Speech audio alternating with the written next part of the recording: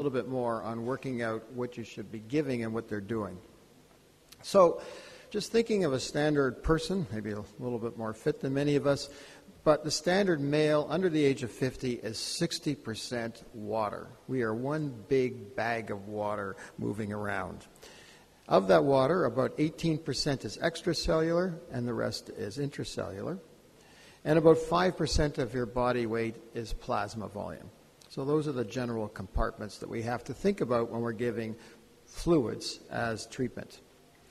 A fundamental principle in all this is the principle of isoosmolality. And what that says is that all compartments of the body have essentially identical osmolalities, which is around 280 to 290 milliosmoles of water, per kilogram of water.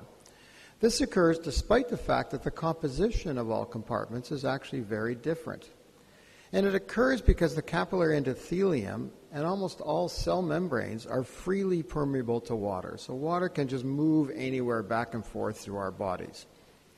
The primary determinant of that distribution of fluid, water, between compartments is the number of actively osmotic particles.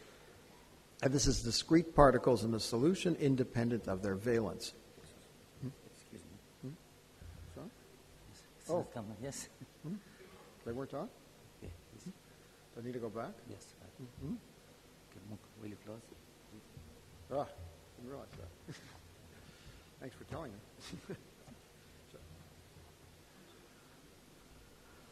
Okay. Still don't have anything. Okay.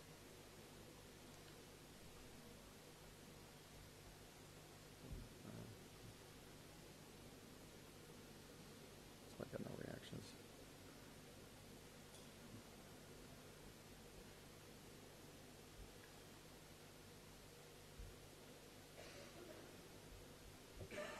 None of the slides showed up? Why don't you tell me? He's waiting for them to Oh, we should stop me. switch in now. Hmm. That's what I'm doing.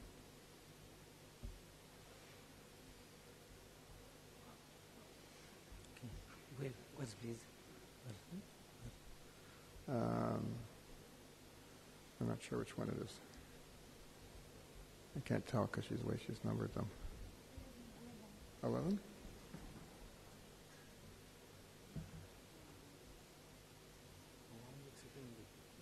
All right, start here. Go back to the beginning.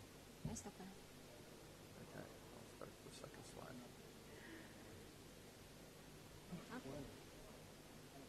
All right. All right, well, let me just go back a little bit. So this was the slide I was starting with. It was surprising for the lack of reaction. So looking at the typical body, so 60% of the total weight is water. As I said, we're one big bag of water. Of that, about 18% is extracellular, and about 5% is plasma water. And I said there was this principle of isoosmolality. I'll just repeat it because of the distraction here. So all major fluid compartments of the body have essentially the same osmolalities, around 290 milliosmoles, and this occurs despite differences in composition. And it occurs because the capillary endothelium and almost all cell membranes are freely permeable to water. So I said the primary factor determining that distribution is the fluid is the number of osmotically active particles in each region. And this is discrete particles independent of their valence. All right, we'll move on now. So these two terms, osmolality and osmolarity. So osmolality is the number of osmoles per weight. Osmolarity is the number of osmoles per volume. Now the preferred term is actually the osmolality, because that's the pure physics term. The reason for that is volumes, especially in a gas, can change. The gas can get compressed. But a mass is a fixed unit in physics, and so it's not alterable.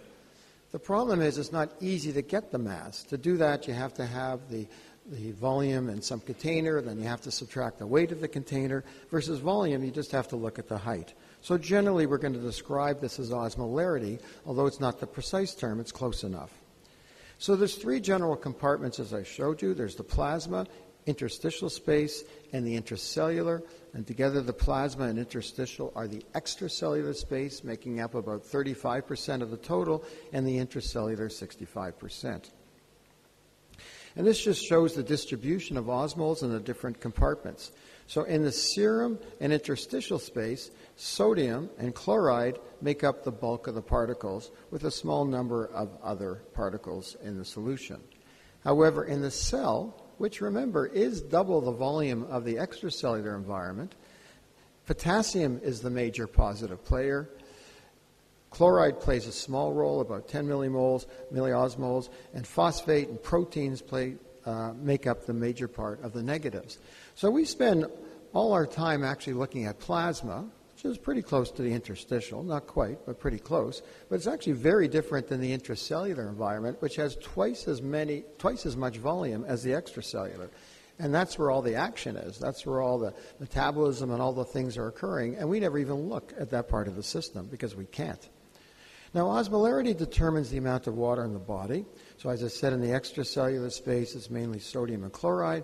In the intracellular, the positives are potassium, magnesium, and negative is phosphorus and proteins. The key point that I learned early on in my career, and I think is the number one message I want to get across today, is we don't expand volume with water. We expand it with a salt solution because those osmoles hang on to the water. And that's how we determine water balance.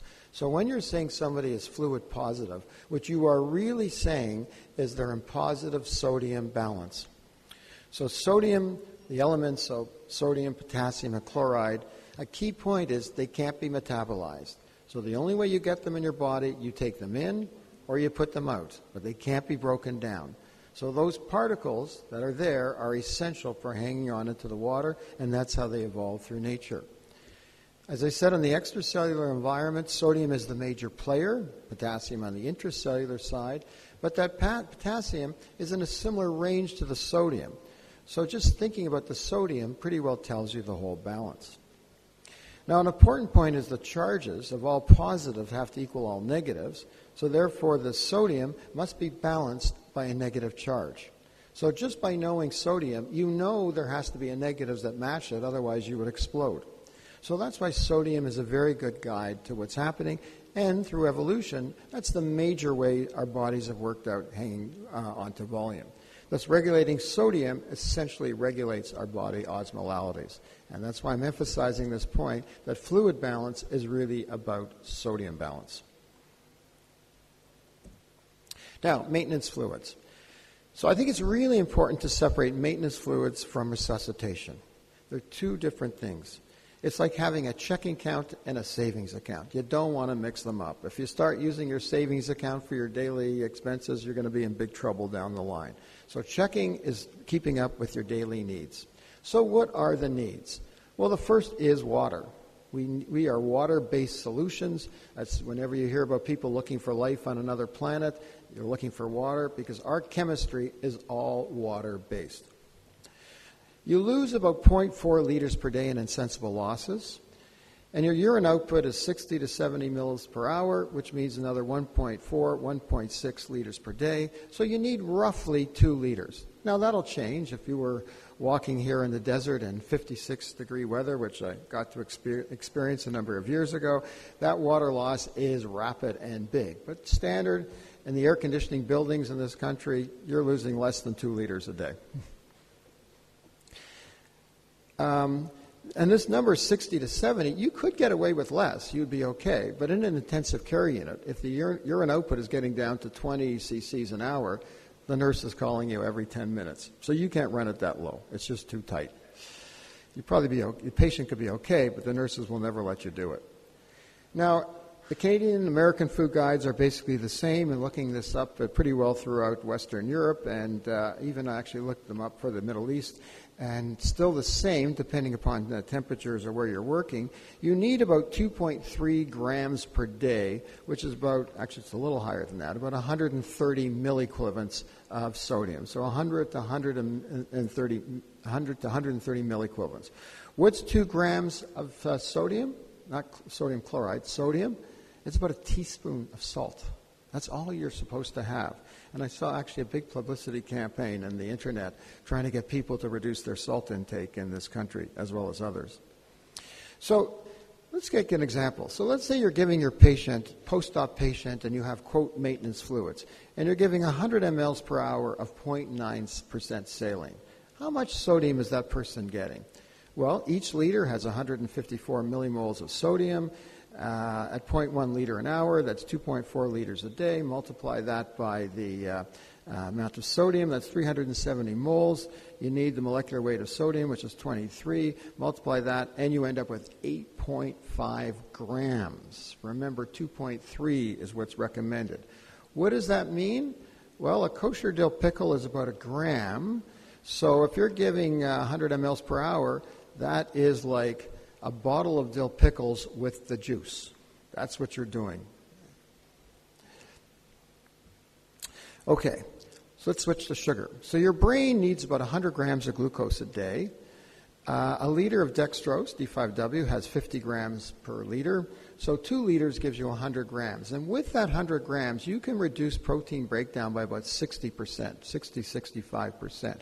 Still leaves 35 that you got to make sure you put in other types of feeding and protein to maintain those sources. But that's a pretty big reduction if you can give it to your patient. So 2 liters of normal saline is going to, 2 liters of D5W is going to give you your daily requirement of sugar to keep the brain happy.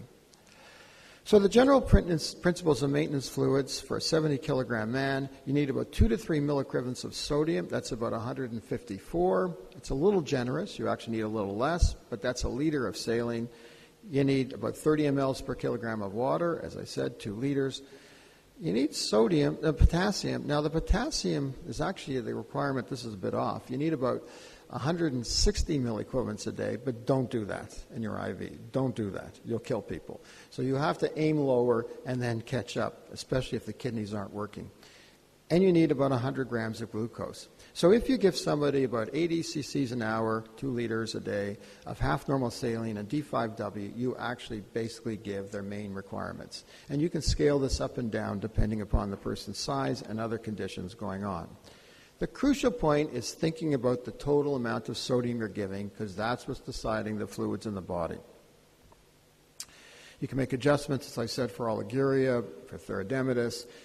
Critically ill patients usually have excess ADH, so the sodium tends to run a little bit lower, but it usually levels off at the 132, 134 range, which I think is still acceptable, although some people get very nervous at those lower sodiums.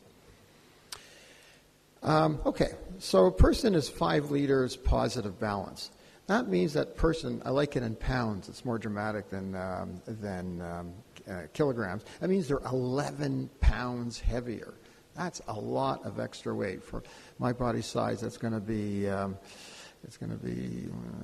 about 7-8% increase in my weight. Okay, let's go back to the general schema. So we had the extracellular and the intracellular space. So when I think about resuscitation, which I'm going to switch to now, I think about hydration, I think about the extracellular volume, and I think about the intracellular volume. Now, let me start off with a clinical case. The patient had a gastric bypass, suffered sepsis from an anastomotic leak, gross edema, 25 liters positive. You know, you're checking the pitting edema and your hand sinks up to the wrist. It's really edematous person. The serum sodium is 154. Is this person dehydrated? And it comes down to what is the definition of dehydrated. And this term is really frequently misused. So what is dehydration? So have you already thought about it? Were they dehydrated or not? Think. Okay. If you thought about it, let's go through it. Hydration, the state of hydration refers to the amount of water relative to solute particles. So dehydration simply means not enough water for the solute. An osmolality that's above normal. So that person who had a sodium of 154 but was massively edematous is dehydrated. That person has a lot of water but has even more sodium per amount of water. But you could also be dehydrated by walking through the desert and losing an excess of water and having a normal sodium, and you would also be dehydrated. It has nothing to do with the overall volume status. It simply is related of the water relative to sodium. So the very first thing I do when I'm planning my fluids at the bedside, I look at the serum sodium. And that's how I decide whether to hydrate it or not, and I decide how much room I have with free water relative to sodium. Okay. Now, the second thing I think of is the extracellular volume. So is there an excess volume? So what I always like to say to my residents, a diagnostic test is performed. The patient is touched. What a strange phenomenon. But this is how you decide this. If they're edematous, they have excess total body sodium. If they have pleural effusions on an x-ray, if they have ascites on an exam, any extra fluids that shouldn't be there, they have increased total body sodium. So ascites, pulmonary edema, pleural effusions. Decreased volume in the extracellular space, that's tough actually. We do not really have good techniques. I actually use skin turgor, although it's heavily criticized in the literature. But if you follow this regularly, especially if you're doing renal replacement therapy continuously, you can feel the change in the turgor in the arm. So just squeezing the arm and just feeling, does the skin sort of hang up there, or is it nice and pliable? So you can actually feel the changes in your patient as you're doing that. A loss of sweat in the armpit, but that's late and not easy. We don't have good techniques. You really have to think about the volume status of your patient on the low side. Now, the thing that we care the most about is intravascular volume. So I haven't even got there yet. I spent my time on the other two. But this is the one that clinically we worry about. And in fact, once again, we really do not have good tools for this. So excess volume, elevated jugular veins, third heart sound, pulmonary venous congestion on an x-ray, but that's about it. That's about it. Decreased volume, well, the best test is postural hypotension. The neck vein should be flat to be consistent. Tachycardia is a lousy sign, and we really do not have great signs for whether you're over or under in your intravascular volume. And basically, you have to usually empirically test this by doing something and see whether it changes. Yes, there's the dynamic techniques, but they tell you the patient will respond. They don't tell you what the volume is. Now, what happens when you give normal saline? So when you're giving normal saline, it's supposed to distribute primarily in the plasma space and interstitial space, and it shouldn't go into the intracellular space because it's isoosmolar with that region, if you have a normal osmolality. If you don't, it will change the concentrations, and then if you have a lower osmolality in the extracellular space, then some of that will move into the intracellular space. Another important point is we use that rule of 1/3, 2/3, and that's because it distributes between the plasma and the interstitial space. But if you have a very expanded interstitial space, you're massively edematous, you're no longer getting 1/3, 2/3. So that woman with 25 liters of edema, when you gave her more saline, you're giving about 100, 150 in the plasma space per liter, and the rest is all going into the interstitial space because it distributes between the two. So you have to remember that if your patient is very edematous, the effect of saline is much less than when they aren't. And so the more you give and the more edematous you make the person, the less effective that saline becomes. I will skip this for the sake of time. Now, colloid osmotic pressure, so that's the pressure created by proteins. And proteins create an effect because the walls are permeable to plasma proteins, so they hang on to fluid in one compartment. Only about 0.5% of total osmotic pressure is produced by this, and there's some other effects, which for the sake of time I won't go into. But to emphasize that the major factor in this is albumin. So about 85% of that oncotic effect in blood is from albumin. And if you're looking at, for example, cardiac surgery patients, almost all these patients come back with an albumin that's down in the 20 or so millimoles per liter, or 2 per 100 mLs, which means it's about half normal, very frequent. So they all have low osmolalities. So what happens when you give something that's iso-oncotic and isoosmolar? It's supposed to distribute just in the plasma space and not affect the interstitial space or the intracellular space. However, if you're leaky, it can leak into the interstitial space, and a lot of that is lost, as nicely shown by the group in Vancouver in 1999. And when it does that, it expands the interstitial space, and it may actually pull some fluid out of the intracellular space. The reason why that's important, cells don't like to change their volume. They like to remain constant because they got those fancy proteins in the walls. So when you change their volume, you stretch those structures and start triggering intracellular events. Now, when you give a hyperoncotic solution, like 25% albumin, now what you're doing, you're making the plasma have a higher oncotic pressure. It's going to suck fluid out of the interstitial space, and that will then suck some more fluid out of the intracellular space. So you do have an effect on that intracellular space. So giving 25% albumin likely is much more than volume. You probably are producing intracellular signaling and producing some other processes. What about the oncotic value of red blood cells? None. Red blood cells are in suspension in the solution, so they do not produce any change in oncotic pressure. What they do is take up space. And if that weren't true, every time you gave blood, the hemoglobin wouldn't change if it sucked in water, but it doesn't. Just going to finish off with this one last example here. So this is a patient that I happened to come across doing rounds, and we got called because this patient was deteriorating. You can see this blood pressure had been falling for a long time, but nobody seemed to notice. And so just looking at this expanded, what first we noticed was the hemoglobin had dropped from 124 to 68. So we get to the bedside, and there's this low pressure, low CVP. We're waiting for blood because nothing is there. And so we give a bolus of fluid, about 250 mLs. You can see the CVP went up on the bottom, but at the same time, nothing happens to the blood pressure. So she got volume, nothing happens. Some norepinephrine is started while waiting for the blood.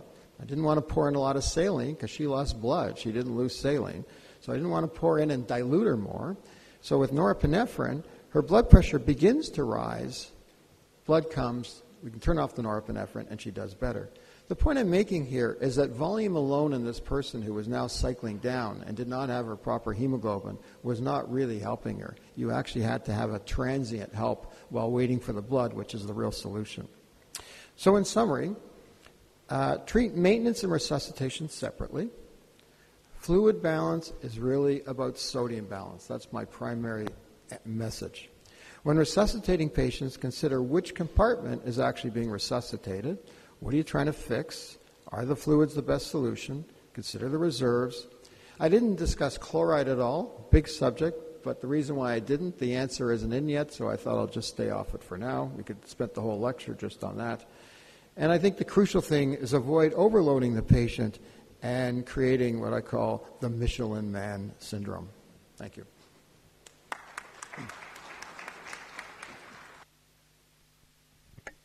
Thank you very much. Can we, for discussion?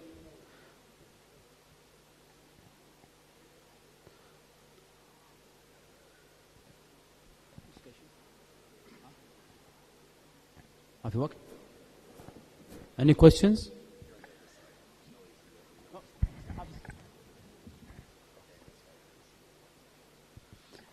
Questions? Couple of questions.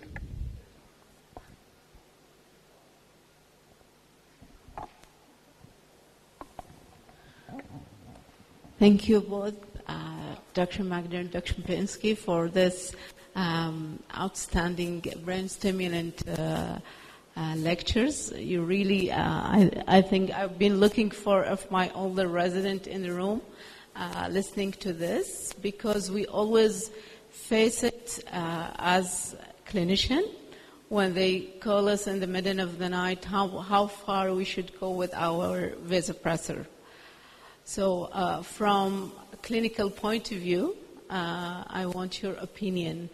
In a normotensive patient and in a hypertensive patient, how far we should push the pressors? What's the first? How high should we push them in the hypotensive? When personally, I struggle with that. I actually, as you might have guessed, because I always seem to be a little different, I actually don't use the mean in most patients. I actually like the systolic. I find one of the problems with the mean is that if you have somebody who has a low diastolic pressure, then the mean is low, and I'm not sure what that means. Now, I don't know if I'm right. I always make sure that it's a real systolic and make sure that the tracing isn't blunted, and I would usually get a cuff pressure, and that's my gold standard. But that having been said, my targets, I mean, I would agree with being 90 systolic or around 65, but you can't in some patients, was your question. You get that call and the pressure is like 85 systolic and the mean is 55, and you can't. I don't know what the answer is. In that article I wrote, my first paragraph, I said, I'm not going to tell you the answer. This is how I would do the study, and I think we have to do the studies. Now, I was impressed, Michael, that you showed a bunch of those saying 50 for a lot of organs was okay, so it sort of supports that argument. I'll just make one quick point. I think, as you nicely showed, the kidney is going to take a hit. So the question, how important is it to try to save the kidney, and are we damaging the rest of the body, or should we just give up on it? I don't know the answer to that. I think we need studies to answer that. Well, in the hypotensive patient, actually I disagree with Shelley. If I want to know if the patient's lost vasomotor tone, the best way to assess that is the diastolic arterial pressure. Because if I have a decrease in arterial tone, the diastolic pressure can get very low. And I can have an adequate cardiac output, so my pulse pressure will be very high. My mean arterial pressure will be low a bit, but the diastolic will be low. If I have a low cardiac output as the cause, as in severe heart failure, I'll have a low pulse pressure, but the diastolic pressure is actually quite high. And you see the pressure going like this and then going straight for a while. And so the diastolic fall off is a measure of the baseline tone, and is the one thing I expect to see change if the norepinephrine's working. The other way to look at it is, why are you giving norepinephrine in the first place? What is the pathophysiology that's causing the loss of vasomotor tone? And to a large extent, it has to do with mediators and the hyporesponsiveness of the vascular endothelium to its normal adrenergic response. In a septic shock patient, they have increased catecholamines in the blood, not decreased. Before you start, they've already got more than you do. If you took purified blood from them with all the toxins of their blood out, but everything else there, and infused it in you, you would become hypertensive. Okay? So what we have is a hyporesponsiveness. And so in my management, I start with norepinephrine. The only indication for dopamine is hypotension associated with bradycardia. Okay? So for me, I give norepinephrine, and if that doesn't work and I'm pushing up to 20 mics per kilogram per minute, then I believe Jim Russell and I start vasopressin. But I start at 0.5 mics per kilogram per minute and don't change it, because I'm giving it as a hormone replacement to improve the adrenergic receptor. But one of the other things that Larry Wood asked me many years ago when I showed our first work showing that there was a generalized vasodilation across all vascular beds in septic shock, his response to me is, then why are you worried about hypotension? Yeah, why are you worried about hypotension? If every vascular bed is dilated, just increase cardiac output, and with the hypotension, you'll have an adequate flow to the organs. Now, you'll excessively perfuse some organs, but no one will be in trouble. And the answer is you simply don't know that's true, and we do have evidence of end-organ hypoperfusion. Furthermore, the kidney will always take a hit, not only because of the pressure-flow relationship, but because it has two arterial circuits in series, the efferent and the afferent arteriole. And when you have those in series, you're going to cause profound hypofiltration through the glomerulus, and that's going to cause renal failure. Well, you really hit the right question. Yes, the diastolic is down, but probably when it's down, I suspect a lot of it is that critical closing pressure, and the question is where and what. And the key thing is, in the muscle, one of the problems in severe sepsis, I think the muscle dilates, which becomes a real problem on a number of levels. It partly contributes to the rise in output, but it's a waste of flow. Now, there's also an important difference on where alpha receptors act. So years ago, my favorite study, but it's a really complicated one, we were studying the effective baroreceptors on the distribution of, compensating for the drop in pressure. And one of the striking things, it's not our data initially, but we showed the same thing, is when you activate the baroreceptors, you vasoconstrict your peripheral bed, presumably through sympathetic tone, more than you do your splanchnic bed, which makes sense from an evolutionary point of view. You want to protect those vital organs. But that creates an interesting shift of fluid back to the central compartment, which actually can decrease cardiac output through complex means. But it also says to me that when we give norepinephrine, I would not expect that you're going to get an equal constriction in all departments. Now, I think at moderate doses, maybe it's more physiological, and I agree, you already have a high tone, and you're going to do it. But at higher doses, I don't know what you're doing. So actually, Michael and I completely agree on this one and our patterns, interestingly. So I do exactly what he does. When I get to 20, I add vasopressin. I don't have any evidence for it. I don't think the VAST study tells us. They did actually better at the lower ones than the higher. But that's what I do because I still think it works. I really follow the lactate, and I follow the cardiac output a lot. So cardiac output becomes a very important guide. So I guess that Larry Wood message got to me. I like to know that that's going in the right direction. And if the lactate's coming down, I'm happy. But I've gotten to the point where I've stopped going to some of those ridiculously high doses. When I get to about 50 or so of norepinephrine, I'm just not sure what it's doing, and I've started not going that high. Have I caused harm or not? I don't know. I had one recent heart transplant patient who I ran with a systolic pressure of around 75 to 80, systolic, for over 24 hours because I couldn't get it higher. I just gave up. And he recovered and did better. And I ran him at that level. Yeah, he'd lost his kidneys and had to dialyze him for a while. But he actually recovered. I just couldn't. And I thought if I went higher, I was making him worse. Just going back to the diastolic, one of my favorite experiences with a good friend of ours and well known to many people, Didier Payen, who worked with us for a few years, and he was obsessed with diastolic pressure. And when I took over with him, I would just do norepinephrine weaning rounds. I was just taking everybody off the norepinephrine. I found he was way off. I didn't find I was killing people when I took it off. So I am not convinced that you need to chase the diastolic pressure. He did the experiment for me. Well, you probably had shown that they no longer needed it. When you give a patient who is hypotensive a vasopressor, you're making a philosophical statement.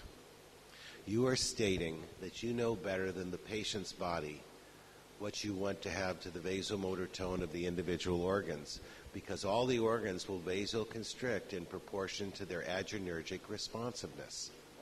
And yes, we do. And the point is that when you have a person who is getting better on vasopressors and you wean them off, you actually see their organ perfusions increasing because they no longer needed the high level of vasopressors. So I do what Shelley does as well. When I come on service, the first thing I try to do is go down on the PEEP, go down on the norepinephrine. And almost invariably on every patient I can, which doesn't mean that they were not doing the right thing before, but it means that people get afraid when they go up on these vasopressors and they think they need to hold them there. And the answer is you have no idea. If I've got you on a level of a vasopressor, the body will relate to that and it'll maintain its tone accordingly, even if it's getting healthier. And you don't know you don't need it until you start to take it away. But anyway, that's an interesting question. We could talk about this forever, but I saw that there's another question in the audience. I just want to go through that. I was nodding at first when you said, I forgot exactly where you said it, but I had a different interpretation. A good example is phenylephrine. So people frequently give phenylephrine. The studies in the literature show that you almost never increase cardiac output, with a few exceptions, pregnant woman being one of them maybe, an alpha blocker, if you have spinal shock. But what you do at that first stage, when you're giving that small amount, you are hoping that their autoregulation, the brain and the heart are going to say, I'm more metabolically active, and although you've constricted, I'm going to fight that, and I will do that. And that probably will occur at moderate levels. So if you're at the 8, 12, 15 level of Levophed, I think those organs can distinguish. It's as you're going up, then you're begin to affect everything. Where's that break? I don't know. And maybe that's what vasopressin is doing. It's letting you come down and letting those other factors come in. There's a question from back there. There's a question back there. I'm sorry, she raised her hand, she took it down. I guess not. Sorry.